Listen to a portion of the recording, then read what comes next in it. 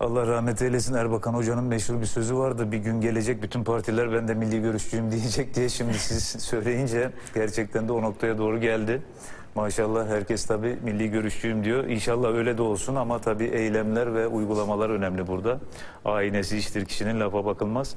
Tabii bir defa öncelikle iktidar açısından baktığımız zaman bu hamleler oylardaki düşüşün aslında ortaya koyduğu bir tablo. Çünkü bir anlamda tutunacak dal aramak şeklinde de aslında ifade edilebilir.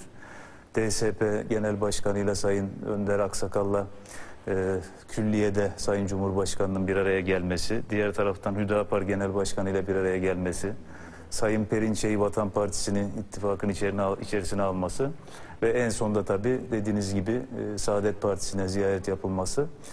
Tabii anketlerin durumu ortada ve bu anketleri en iyi de Sayın Cumhurbaşkanı en sık ve en güvenilir anketlere de kendisi ulaşıyor.